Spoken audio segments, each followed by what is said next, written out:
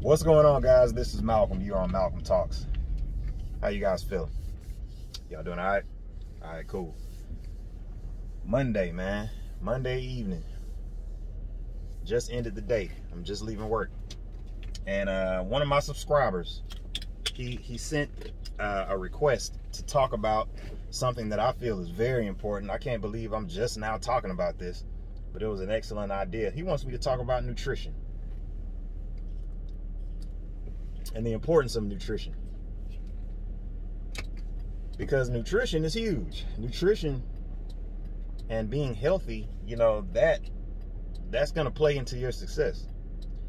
Now, I'm not going to sit here and lie to you, though. Just because you're healthy, you can be broke as hell and healthy now. Let's not get that twisted. You can be one of the most healthiest people on earth without a dime, right? You can be fasting. You can be doing intermittent fasting, not because you want to, because you ain't got no money. But that's not what I'm talking about. What I'm talking about is nutrition, man. And I want to get into like foods and what are the good foods to be eating and what should we be eating. You know what I'm saying? Let's talk about it. Because I think that it's a very simple, common sense way to go about doing this.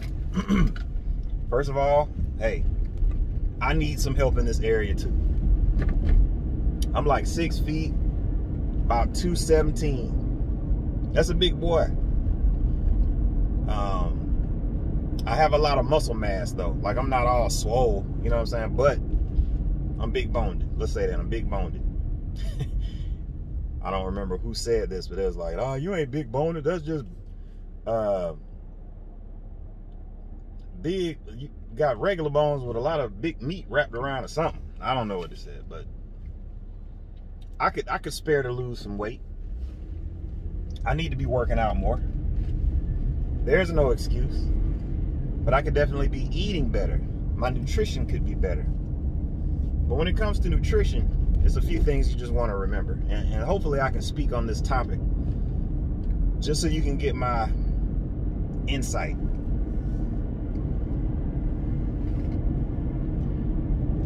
First of all, we are animals. We are animals as human beings. We are animals. Now, hopefully we don't have to debate that. We don't have to go back and forth about that. There's some people, like my wife, she's like, I ain't no animal. I'm like, okay, I don't mean like an animal, you know what I'm saying, with claws and teeth and fur and all this. But we are animals. We come from a certain genome type or whatever. We are broken down by species. We are primates. That's key. We are primates. So what does that mean? Well, that means we're in the same family with gorillas and orangutans and monkeys, and they have a lot of our DNA. It's like 98% or something crazy.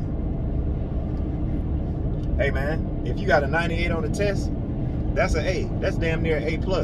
You mean to tell me a monkey is 98% of my DNA and I'm not supposed to think something is interesting about that? I find that extremely interesting. That means we share a hell of a lot with monkeys and gorillas and orangutans. All of these monkeys, man. All these different... Why is it so funny talking about monkeys to me, man? I don't know. It's something about a monkey, bro, but I'm only bringing up primates because what do primates eat? Because to me, if primates have been around for millions of years, I don't know how long they've been around, longer than us, and they've been thriving. Let's take a look. What do they eat? Let's eat like monkeys. Let's eat like a monkey, man. And it's not just bananas, man. Come on, man. It's more than just bananas, bro.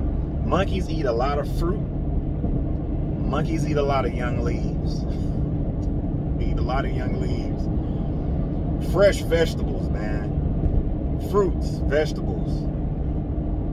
Very important to a healthy diet. Now, a monkey will eat meat, but it's sparingly.